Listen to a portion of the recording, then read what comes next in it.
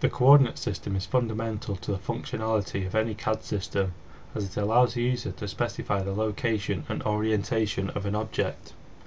The Cartesian coordinate system is basically formed by 6 pieces of data: the object's position in the x direction, the position in the y direction, the position in the z direction, and the rotation about each axis. So here in FreeCAD, if we go to the draft workbench, we can see here the x, y and z direction are indicated by this icon. There we go. And as an example, we can use the draft workbench to draw 2 circles and position each one at a point in space that we require. So if we go back to the top view, looking down on the Z, we can draw a circle, and here we can enter the position of the circle. So if we put the first circle at 0, 0, 0 and the radius of 10 millimeters, we get that to fit into the screen. We now have a circle positioned at the global origin within the modelling space. If we go ahead and draw a second circle, position this one at 0, 0, 10 and 10 millimeters again, as you would expect, that circle has been positioned 10 millimeters above the first one. This is looking from the front, and looking from the right, we can see that each one is aligned. So that's the basics of the coordinate system.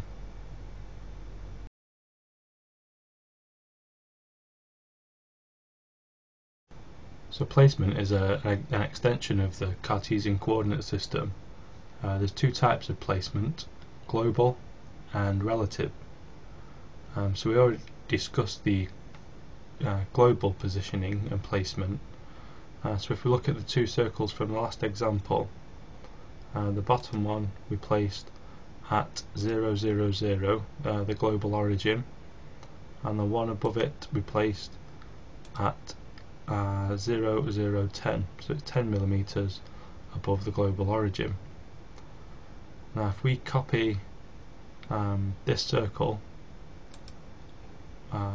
relative to its current position, so we pick its current position using the draft snaps, and we move that now relative to its position. We want to move 0 in the x, 0 in the y, and 10 millimeters upwards in the z direction, and that has positioned the new circle at 0, 0, 20. This one was 0, 0, 0.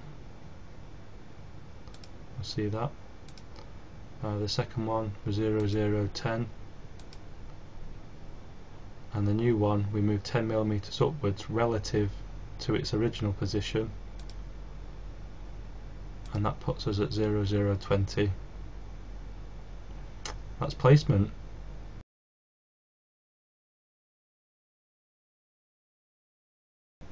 A workbench can be considered a set of tools specifically designed and grouped for a certain task. So FreeCAD and many other CAD packages are designed this way to give you the tools you need to perform a certain task. In these tutorials we'll mainly be focusing on the draft workbench, which we'll have a quick look at. So this provides, let's make a new file, this provides all the draft tools that you would need to draw draft objects and position them. The Sketcher workbench, which is for drawing parametric sketches. The Part Design workbench, which is for building parts from parametric sketches, and the Part workbench, which is for making the CAD parts. And that's the workbenches.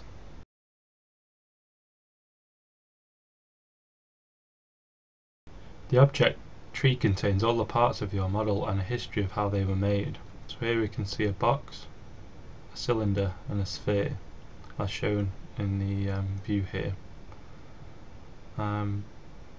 The parts in the tree can be organised into groups by clicking on the top level object and creating a new group.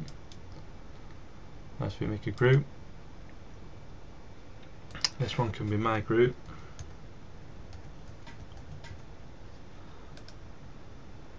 I'll make another one.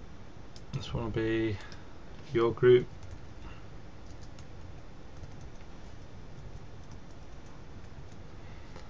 And the objects can then be organised into its respective group.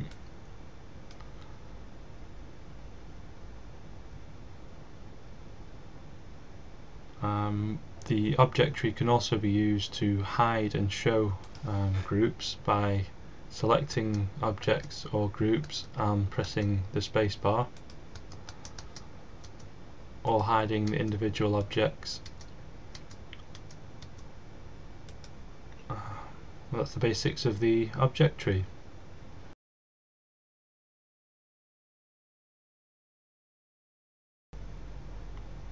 The properties of objects in FreeCAD can be viewed and modified using the property browser. The data available is specific to each type of object, so a cylinder will have a height and a radius, while a box will have a height, length and width.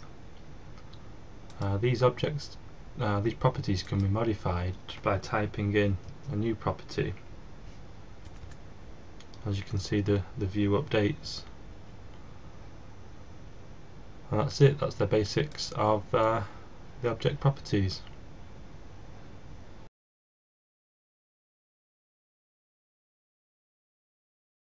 Parametric modelling uses parameters such as dimensions to define the geometry of a model.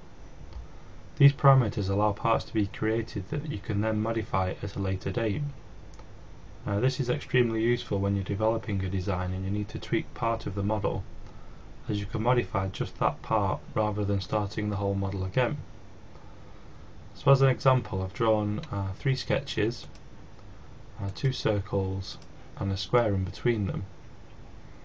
What I'd like to do is loft those into a solid. So if we select each sketch and create a solid from those, this is our final part. So at a later date, if I come back and I decide I want to modify this, I don't have to delete it and start again. I can simply open the constrained sketches, change the values of the dimensions I selected, and close the sketcher, and it will update automatically. This is extremely useful when you've got more complex geometry, where this is quite simple. Sometimes you might have numerous items in the tree that if you were to start drawing again, it would take a lot of time. So that's parametric modelling.